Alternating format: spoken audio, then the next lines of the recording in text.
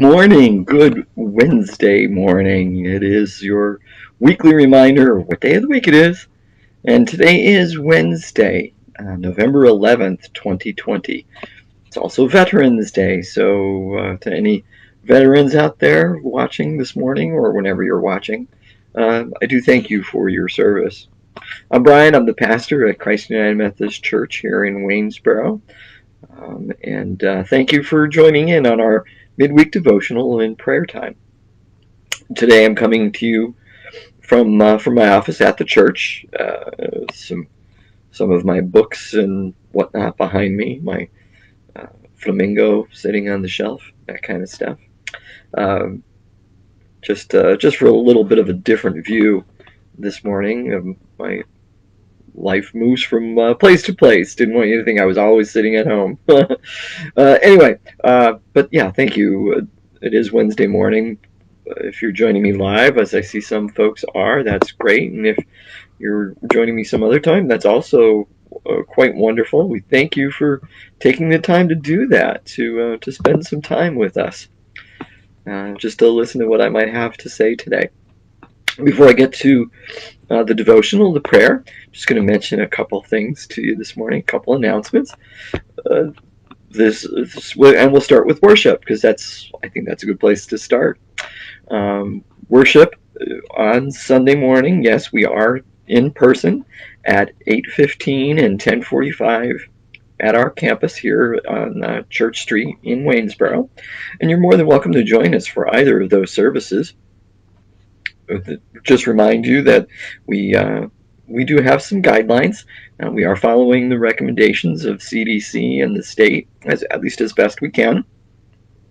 We think quite faithfully. The biggest of those is masks. We do request a face covering. A face shield is acceptable if a mask is, if you can't wear a mask for breathing reasons.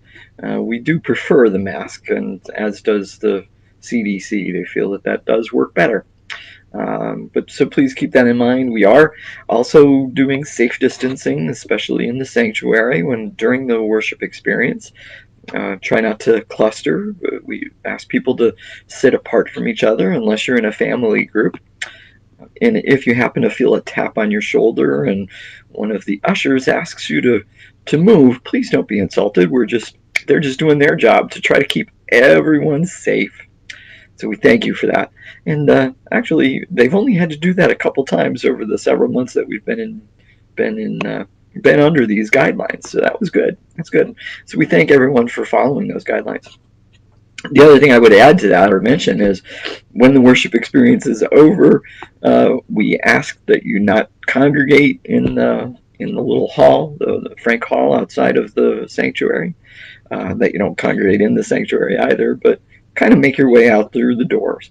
And there are only a couple doors that we're using for coming in or for going out. Now, if you're not comfortable coming to worship in person, I get that. Also, if you're not feeling well, we ask you to please not come in person to worship. But for either of those cases or for any other reason, you can join us right here on Facebook for the 10:45 worship experience. We don't live stream both services, but we do live stream that one. And appreciate everybody that has been joining in through the online experience. It's been wonderful. We appreciate that. This week will be the second week in our series, It's About Time. And this week, we're going to be talking about Sabbath and what Sabbath really means, what we might think it means versus what it truly means. And I think that'll be helpful.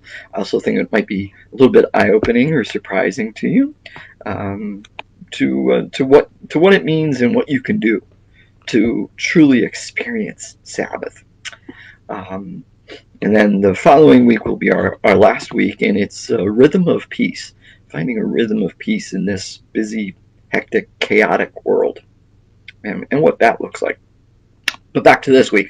Now, the missions team met last night, and so we've got a lot of stuff to talk about with missions, but I'm not going to do that here. I'm going to make you wait. It's a little bit of a teaser.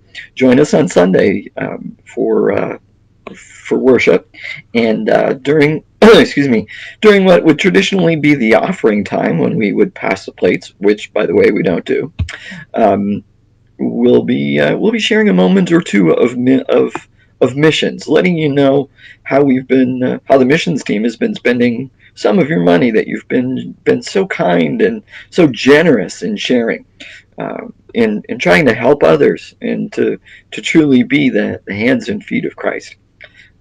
Missions is something I'm passionate about, and I think you've probably gotten to know that already. And based on the contributions that we get from folks, I think missions is an important thing to a lot of you. So that's great. That's great. Thank you. Um, since I'm talking a little bit about offering and donations, you can always check out our website, umcchrist.org, and on there is a page called Ways to Give, and you can see how you can do that. Even if you're not, if you don't come in person, there are still ways to financially support the ministries of Christ UMC. You can also scroll around here on our Facebook page, and you'll find the link there as well. I think that's about it for announcements. Yeah, that's good enough for this week. So today's verse of the day that I got on my phone app this morning is from Matthew. It's Matthew 18, verse 20. Excuse me, a little bit of a tickle this morning. I think it's the cream in my coffee. But Matthew 18:20, for where 2 or 3 are gathered in my name, I'm there with them. It's Matthew 18:20, and that's from the Common English Bible translation. That's the one I'm using today. For where 2 or 3 are gathered in my name, I'm there with them. I'm there with them. It's a great passage. It's a great passage. This passage, that verse has come to be taken as an understanding of one of the reasons for gathering together for worship, and it speaks that it's Jesus saying that when you get together to worship, in whatever form that might look like, whether it's in person or through Facebook live streaming, Jesus says, "I'm there with you. I'm there with you." Now, we shouldn't misunderstand that verse, though, too, because although that's the common understanding of that passage, and it's partially correct, some folks might think that, well, does that mean that Jesus isn't with me if I'm not with somebody else? What about when I'm praying by myself? Jesus isn't there? Well, no, that's not what Jesus meant. That's not what Jesus meant, and that's certainly not what I would say.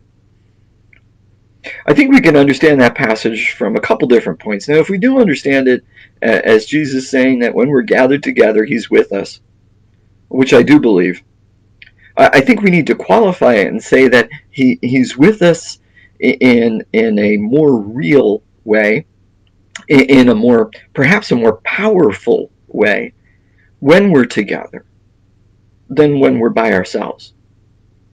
However, it does not negate the fact that Jesus is with us even when we're alone, and sometimes quite powerfully. But it's the fact that when we're gathered together, we can feel it in a different way, and Jesus is present in a different way. The other thing I would say about this passage is you should probably go and read the whole chapter, or at least the 8 verses that come before this or whatever, to fully understand what Jesus is talking about. Because what he really means, he's not talking about gathering together in a church or even in a home or online or anything like that. What he's talking about is when 2 or 3 Christians, he says, gather, but agree. He's talking about the power that we have as believers, the power that we have as his disciples, when we agree on things, and when we come together in prayer about something, not even the gates of hell can withstand it. When we agree, I think that's a message that Well, not only us as we're sitting here watching this, uh, looking at our screens, but it's a message that we need to hear across the nation and across the world.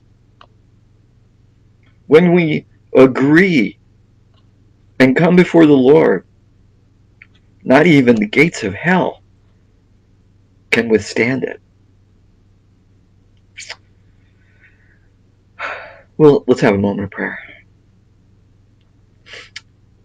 Good morning, God. We give you thanks for this day. And yes, it is Veterans Day. And so we thank you for all those who have served in the various branches of the armed forces to protect others, to keep our freedoms and to keep people safe.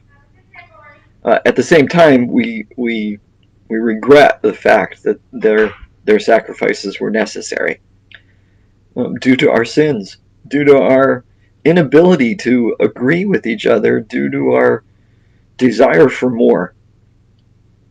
Help us, God, to do a better job of that, to do, as Jesus said, to agree, to come together before you. And that's where we will truly find him. And that's where we will experience the amazing power that you have and that you give to us. We just ask that you'll help us do a little bit better job of that today than we did yesterday. And it is in your Son Jesus' name that we pray. Amen. Well, thank you, sisters and brothers, for joining me and for giving of your time to listen and to watch. And I pray that these words will inspire you and help you through your day. See you on Sunday.